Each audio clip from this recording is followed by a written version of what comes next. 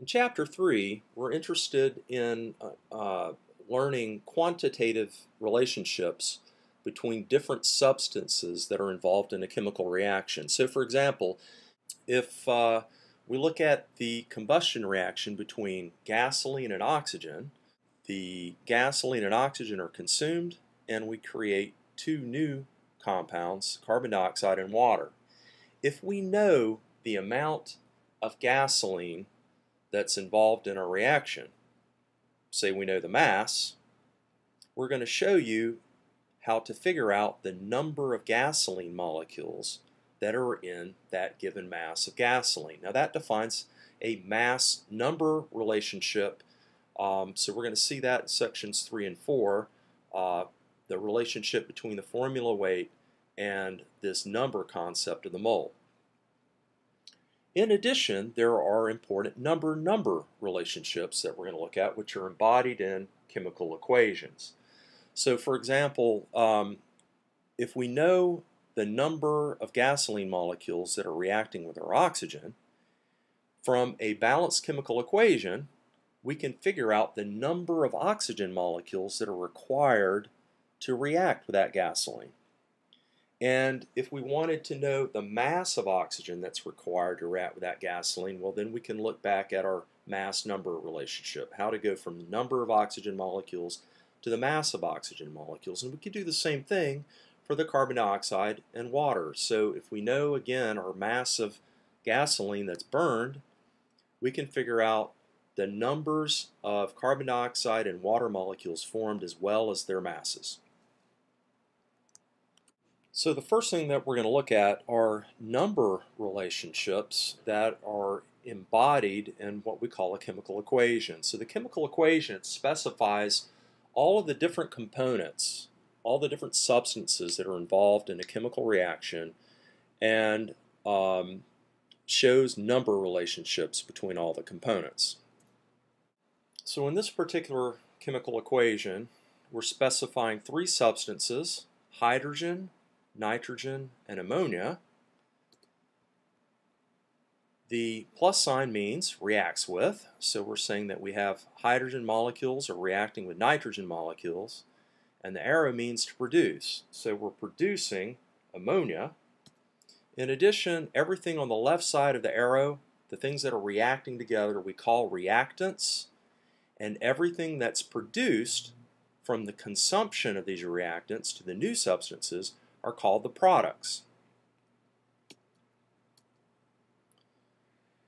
Now, we have two different kinds of numbers here. We have the subscripts here, 2, 2, and 3, and we have these bigger numbers that are out in front, and we need to distinguish between them. So, first of all, the 2 here means that we have our substance, hydrogen, is a diatomic molecular substance, right, consisting of 2 atoms stuck together. Same thing for the nitrogen. It means we've got a molecule consisting of 2 atoms of nitrogen, and for ammonia we have a ratio of 1 to 3 of nitrogen to hydrogen. So a picture for that would look like this. So we have 1 nitrogen atom and 3 hydrogen atoms.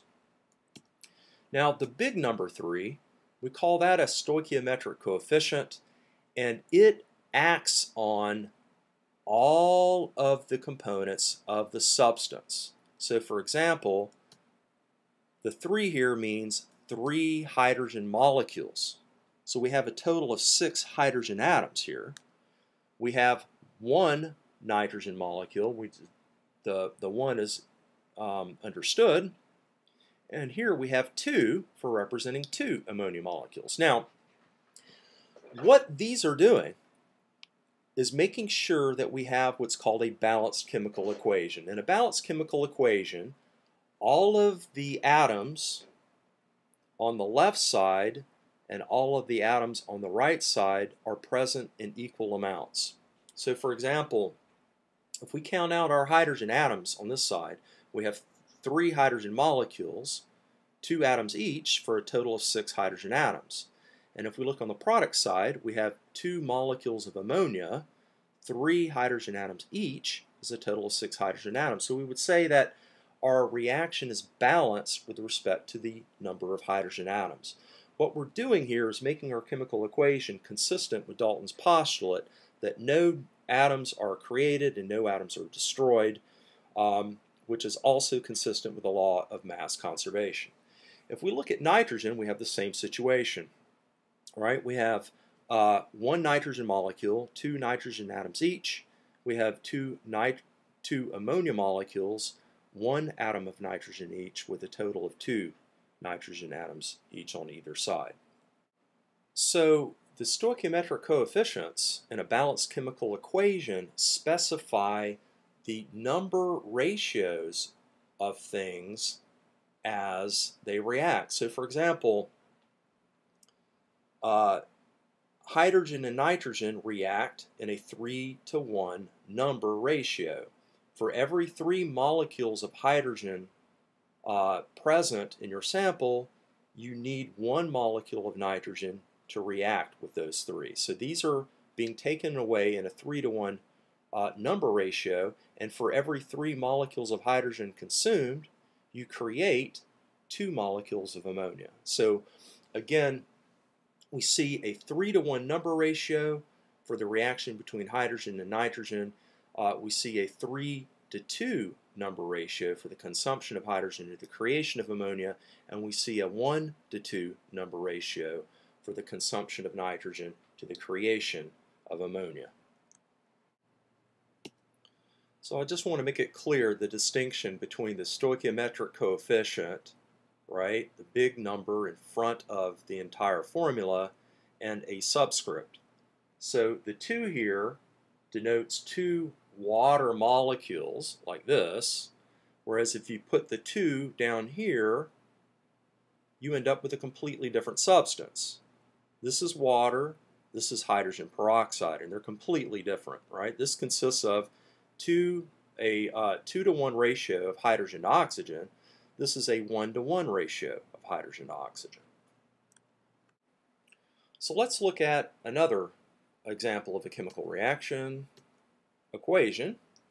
So this one is specifying that sodium metal is reacting with water to form sodium hydroxide and hydrogen, and it's balanced. So we're saying that for every 2 atoms of sodium, we are required to react with 2 water molecules to form 2 formula units of sodium hydroxide and 1 molecule of hydrogen gas. Now, there's additional information in the chemical equation besides these number relationships, and that is the phases of the different components. So S implies solid, so now you should be thinking that you have a chunk of sodium metal as a solid is immersed in liquid water. So the reaction's taking place at the interface between the liquid and the solid. And so the sodium metal is actually dissolving to form sodium hydroxide as an aqueous solution. So this is a mixture. This is not a pure substance. This is sodium hydroxide dissolved in water. And in addition, at the interface of where the water is contacting the sodium metal, you're generating hydrogen gas bubbles that are coming up off of the solid. Sometimes additional information will be included. Sometimes you'll see a Greek letter delta above the reaction arrow. That means that to get the reaction to go at a reasonable rate, you need to add heat. And sometimes a chemical substance is also added to the chemical reaction to speed up the reaction. That's called a catalyst. The other property of a catalyst is that it's neither consumed nor destroyed in the reaction. So it's neither a reactant nor a product. So you shouldn't put it as either a reactant or a product. And instead we just put it right over the reaction arrow. Now it turns out in this particular reaction shown here, you don't need a catalyst because as soon as you immerse sodium in water, it reacts vigorously to form the hydrogen gas and sodium hydroxide. So now let's go ahead and address how one would go about balancing a chemical equation. Here's some guidelines to read on your own, so please pause the video and take a look at it. All right, now we're going to use these guidelines to balance the following chemical equations. So here's methylamine, which is reacting with oxygen to form carbon dioxide, water, and molecular nitrogen. So our most complex molecule is methylamine, shown here because there are three different elements that are all grouped together in one place. Note also that we need to look to see where these elements are in the product. So if we look at carbon, carbon's in only one place on this side of the reaction, right here. What that means is that whatever stoichiometric coefficient we pick here, it's directly linked to this one. Carbon there to carbon there and nowhere else. So this is a great place to start to balance our chemical equation. Another place would be hydrogen, because all of the hydrogen is in one place on this side of the reaction.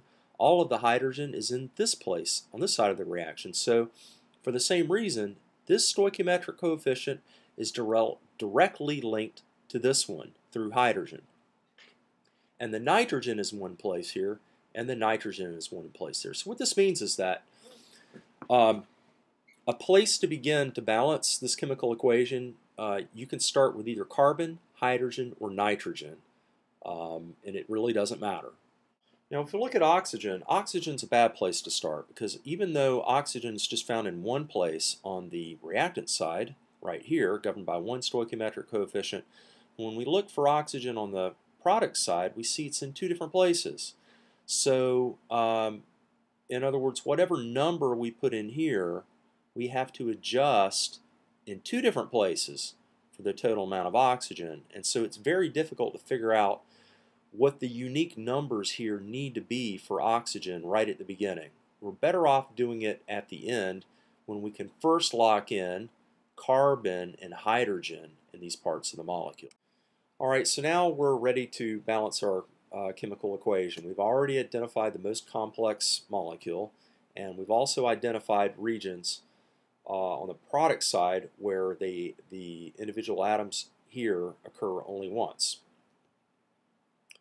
So we can start with either carbon, nitrogen, or hydrogen. Let's start with nitrogen. All right, so let's do some counting. If we have one methylamine molecule, it's one atom of nitrogen on the reactant side. We have one molecule of nitrogen on this side, so that's two nitrogen atoms. So to make both sides have two nitrogen atoms, we need to multiply our number of methylamine molecules by 2. So now we have two nitrogen atoms, and our chemical equation is balanced with respect to nitrogen. If we look at carbon next, we count two methylamine molecules. That's one carbon atom per molecule, so it's two carbon atoms. On the reactant side, we just have one carbon atom on the product side, so we need to count two CO2 molecules. All right, now we have two carbon atoms on both sides, and let's go ahead and look at hydrogen next. All right, so if we count hydrogen, we have two methylamine molecules. Each methylamine molecule has 5 hydrogen atoms each, so it's a total of 10 hydrogen atoms on the reactant side. If we look on the product side, all of our hydrogen's here in water, so it's 2 hydrogen atoms per molecule. So if we have 5 molecules, we'll have 10 hydrogen atoms. So right now we have a chemical equation that's balanced for carbon, hydrogen, and nitrogen, right? Nitrogen, the stoichiometric coefficient's 1. And so the only thing that's left is oxygen. The only thing that we can change is this one stoichiometric coefficient that we haven't messed with yet, right? We want to leave these alone because these specify our carbon and our hydrogen. So we just count what oxygen atoms we have available here. That's 2 per molecule times 2 molecules is 4 oxygen atoms. 1 oxygen atom per molecule times 5 molecules is 5 oxygen atoms, so that's a total of 9 oxygen atoms on the product side. Now, 1 molecule of oxygen has 2 oxygen atoms, so if we had 4 oxygen molecules, we would have 8 oxygen atoms. So how are we going to get 9? Well, if you took an oxygen molecule and you split it in half, right, and you just counted half of the molecule, you'd end up with 4.5 O2 molecules, would be 9 oxygen atoms, right? So 4½ is the same thing as 9/2, so we'll use the stoichiometric coefficient 9/2. And so our chemical equation is balanced.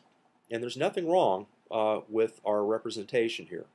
Conventionally, though, we get rid of fractions. So how can we possibly do that? We need to keep the relative number ratios here the same. In other words, we need to have CO2 to water to nitrogen in a 2 to 5 to 1 number ratio. Well, if we perform a multiplication operation on every single stoichiometric coefficient, we will not change the relative number ratio.